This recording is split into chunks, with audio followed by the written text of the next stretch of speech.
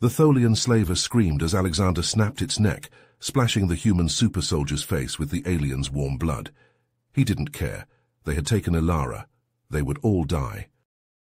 Alexander Murray, a battle-hardened 35-year-old human super soldier, stealthily infiltrated the dimly lit Tholian military outpost on the icy moon of Gelux Prime. His augmented strength and advanced weaponry made short work of the guards.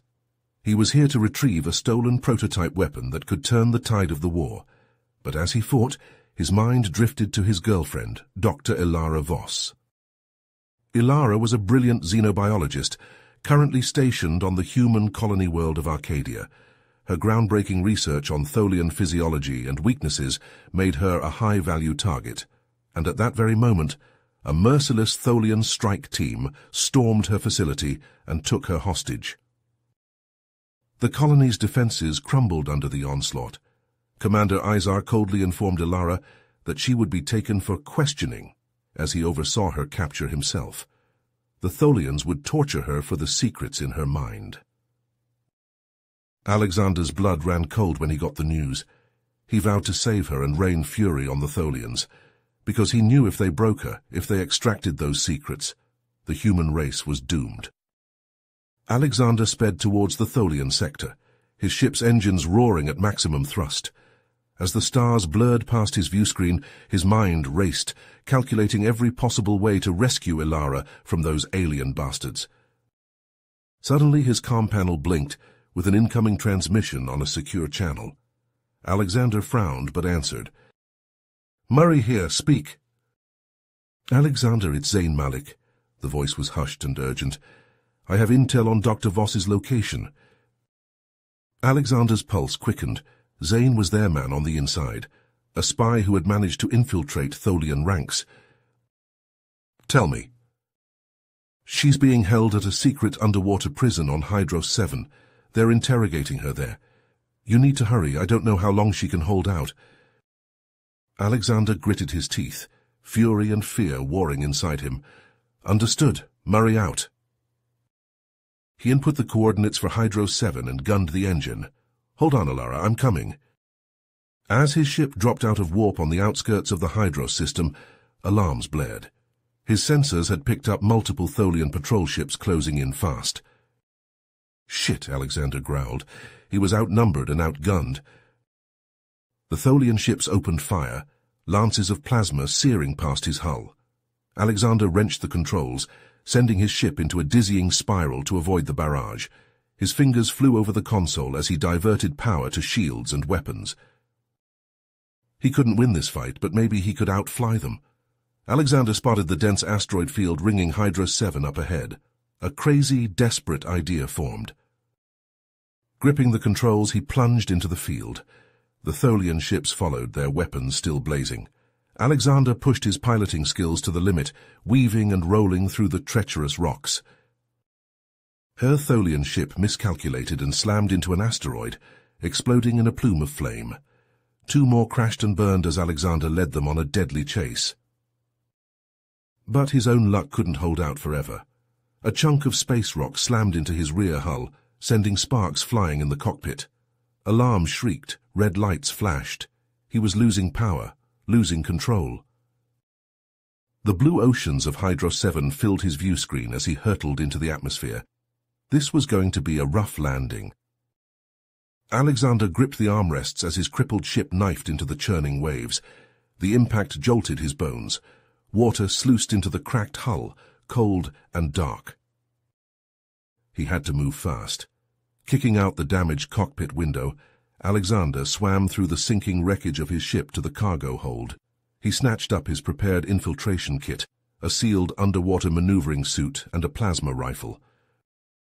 As he suited up, his comm panel flickered with one last message from Malik. "Alexander, they suspect mole in ranks. You must hurry. Voss and I... danger." The signal cut out. Alexander's jaw clenched. He had no idea how much time Ilara or Zayn had left. Sealing his helmet, plasma rifle magnetized to his back, Alexander dove into the heaving alien ocean. Powerful kicks of his fins propelled him down into the abyss, towards the hidden base where Alara was suffering, towards the monsters who had taken her. They would pay, Alexander vowed as he knifed through the water. Every last one of them would pay. The cold depths of Hydros 7's alien oceans enveloped Alexander as he propelled himself through the water with powerful kicks, his enhanced underwater suit slicing through the murky currents. As he swam, his augmented senses detected a complex network of sonar arrays and defense systems guarding the submerged Tholian prison. Alexander adjusted his course, utilizing the suit's advanced stealth features to evade detection, slipping past the intricate web of sensors like a ghost. Breaching the outer perimeter, Alexander infiltrated the heavily fortified underwater complex. The sight that greeted him within its depths filled him with revulsion and fury. Glass tanks lined the walls, each containing twisted, mutated creatures, the results of the Tholians' brutal experiments on various alien species. Alexander's eyes widened as he realized the horrifying truth. The Tholians had been using Alara's research to engineer targeted biological weapons, designed to exterminate entire races with ruthless efficiency. Anger surged through his veins. He couldn't let this continue. Moving swiftly through the complex, Alexander began to sabotage critical systems, overloading power cores, destroying research data, and unleashing the captive abominations to wreak havoc among their creators. Alarms blared and Tholian soldiers swarmed the corridors, but Alexander met them head-on, his plasma rifle flaring as he cut through their ranks with deadly precision. But the Tholians had one last line of defense. As Alexander fought his way towards the high-security wing, where Alara was imprisoned, a massive, cybernetically enhanced Tholian monstrosity emerged from the shadows. Standing 3 times Alexander's height, the creature lunged at him with a roar that shook the very walls of the complex. Alexander gritted his teeth and stood his ground. Dodging a swipe of the beast's razor-sharp claws, he unleashed a barrage of plasma bolts into its armored hide. The creature howled in pain, but kept coming, its mechanical limbs whirring as it closed in for the kill. In a split-second decision, Alexander holstered his rifle and drew the prototype weapon he had stolen from the Tholians in the first plot point, a gleaming silver device that hummed with barely contained power. Aiming it squarely at the creature's chest, he pulled the trigger. A blinding beam of energy erupted from the weapon's muzzle, slamming into the Tholian beast. With the force of a small supernova, the monstrosity convulsed as the beam tore through its flesh and circuitry, its agonized screeches echoing through the complex. With a final shudder, it collapsed to the floor, smoke rising from its charred remains. Alexander lowered the weapon, breathing hard. The path to Alara was clear. He raced through the shattered remains of the security door, his heart pounding as he neared her cell. Only to find it empty. Signs of a struggle were everywhere, overturned furniture, scorch marks on the walls, and on a flickering screen, the sneering face of Commander Izar. "You're too late, human," Izar hissed. "Did you really think I wouldn't anticipate your arrival? Dr. Voss is no longer here. If you want her, come and get her. Face me in the skies above Hydros 7 aboard my flagship. There, we will settle this once and for all." The screen went dark. Alexander slammed his fist against the wall, his mind reeling. Izar had played him, used Alara as bait to lure him into a trap. But trap or no trap, he had no choice. He had to save her. Fury and determination burned in Alexander's eyes as he fought his way out of the crumbling underwater prison. Alarms blaring and Tholian reinforcements closing in. He blasted through the complex's docking bay doors and commandeered a Tholian spacecraft, its alien controls glowing beneath his fingers. As he rocketed away from the collapsing prison, breaching the surface of Hydros 7's oceans in a plume of spray, Alexander set his sights on the looming shape of Izar's flagship high above. The final battle awaited him in the cold void of space, a battle that would decide not only Alara's fate, but the fate of the entire war. As Alexander rocketed towards the looming Tholian flagship, the void of space erupted into a maelstrom of destruction. Human and Tholian warships clashed in a titanic battle, energy beams crisscrossing the starscape. The humans had struck back hard after learning of the Tholians' vile experiments and Ilara's capture. Now it was all-out war. Alexander yanked the controls, sending his stolen Tholian craft into a dizzying spiral as enemy fire streaked past. His augmented reflexes and the ship's advanced inertial dampers kept him conscious and on course as he dodged through the chaos. A human frigate exploded in a blinding flash off his port side. Alexander gritted his teeth and gunned the engine, Izar's flagship growing larger in his sights. He had to get aboard, had to save Ilara, had to end this. With a bone-rattling impact, Alexander's ship slammed into the flagship's docking bay. Alarms wailed as he vaulted from the cockpit, plasma rifle in hand. A squad of elite Tholian guards surged forward to meet him, their wrist-mounted plasma casters spitting deadly bolts. Alexander dove into cover behind a damaged shuttle, the superheated plasma searing the metal inches from his face. Popping up, he unleashed a barrage of return fire, downing 2 guards in a spray of green ichor, but then his finger froze on the trigger. There, among the Tholian guards, stood a familiar face. Zayn Malik, his eyes blank and cold, leveled his weapon at Alexander. "Zayn," Alexander shouted over the din of battle, "it's me, snap out of it!" But there was no recognition in those eyes. The Tholians had broken him, twisted his mind. With a snarl, Zayn opened fire. Alexander rolled desperately to avoid the salvo, his heart wrenching. Zayn had risked everything to help him, to help the human cause, and this was his reward. Steeling himself, Alexander charged forward, zigzagging through the plasma bolts. He slammed into Zayn with bone-crushing force, sending them both tumbling to the deck. They grappled furiously, augmented muscles straining against each other. With a brutal twist, Alexander wrenched Zayn's gun arm back until it snapped. Zayn howled in pain but kept fighting, his free hand scrabbling for Alexander's throat. "I'm sorry," Alexander whispered.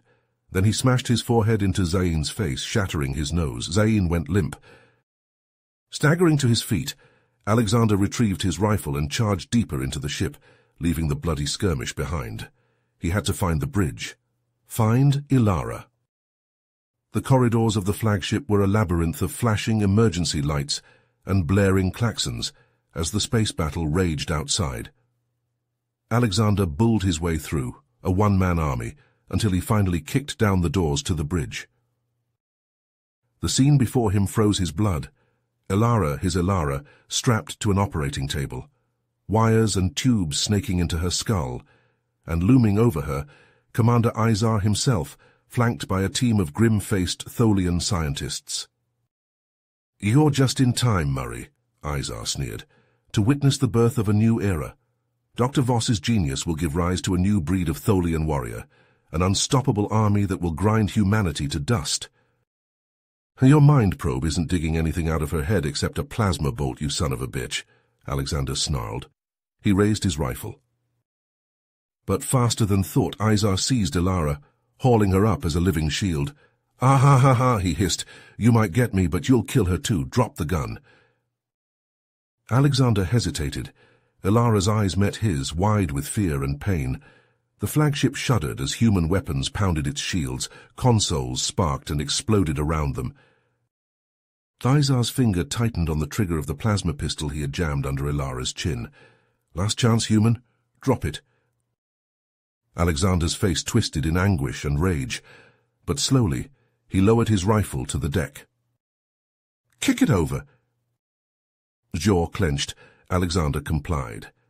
The gun skittered across the deck to rest at Izar's feet. The Tholian commander's mandibles twitched in a vicious smile. "Kneel." Shaking with barely contained fury, Alexander dropped to his knees. Izar's scientists scurried back to their terminals, desperate to complete the mind probe before the flagship was torn apart around them. Izar pressed his gun muzzle harder into Ilara's neck, drinking in Alexander's helpless rage. "Watch closely, Murray. Watch as I rip the secrets from her mind. Watch as your precious love ushers in your species' destruction." On the viewscreen behind him, human landing craft streaked towards the flagship, disgorging Marines into the battered hull. The floor bucked and heaved as explosions rocked the ship. But Alexander only had eyes for Ilara. Ilara, who now looked back at him not with fear, but with calm determination. Her fingers moved, almost imperceptibly, typing a code into the mind probe console she had been wired to. Izar frowned and glanced down at the flickering screens. "What are you—" He never finished the question. The mind probe screeched an overload warning and detonated in a blinding flash, engulfing Izar and his scientists in a storm of fire and shrapnel.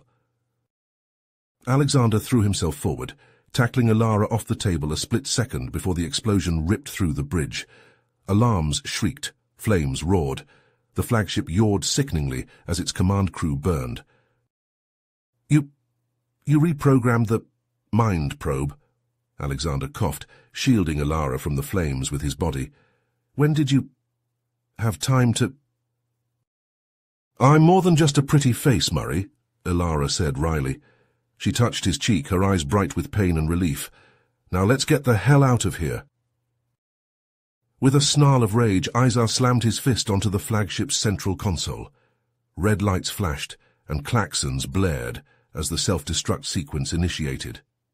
"If I can't have victory, then you will all burn with me," he roared. The deck bucked beneath Alexander's feet. He lunged at Izar, augmented muscles propelling him through the smoke and flames. They collided with bone-crushing force, tumbling to the floor in a tangle of limbs. Consoles exploded around them, showering the combatants with sparks.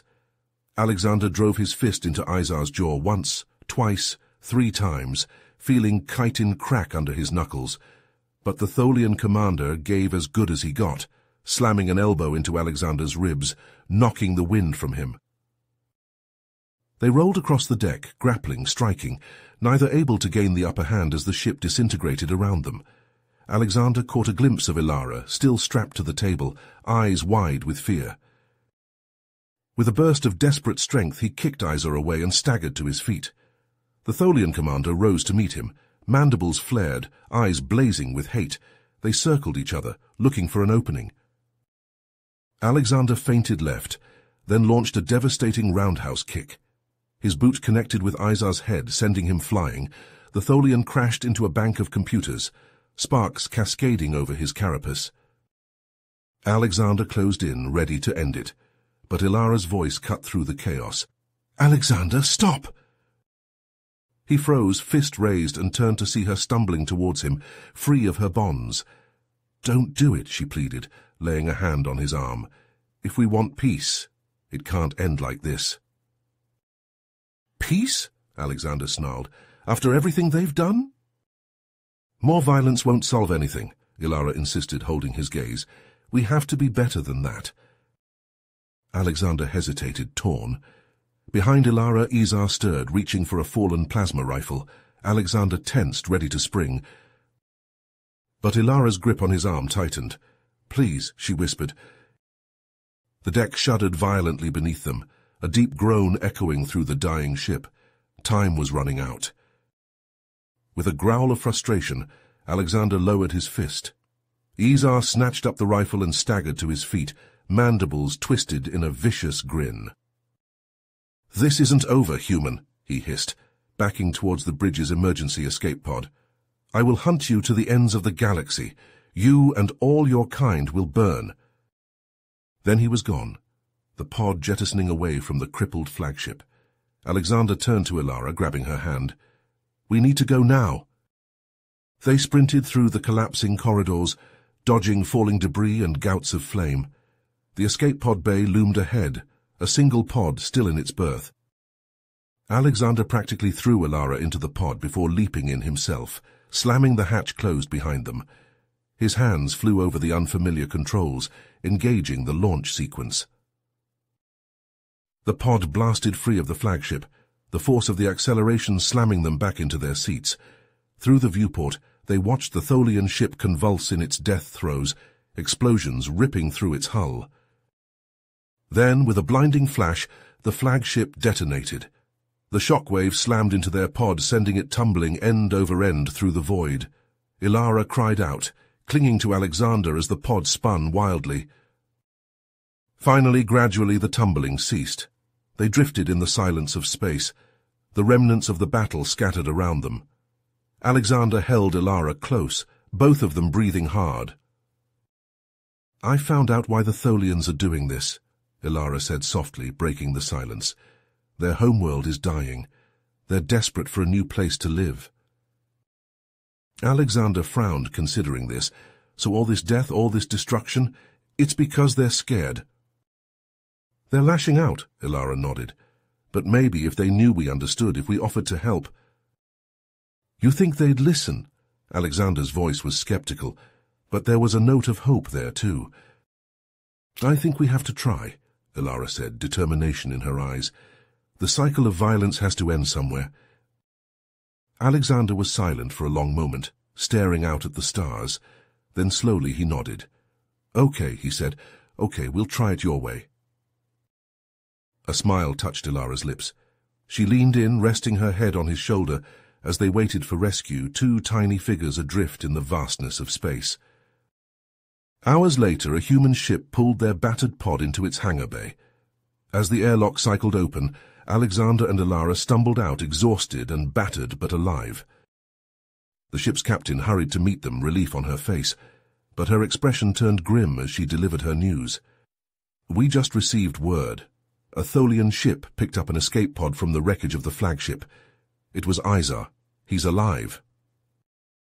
Alexander's jaw clenched. After everything, the Tholian commander had slipped through his fingers. Ilara laid a calming hand on his arm, sensing his turmoil. "This is just the beginning," she said softly.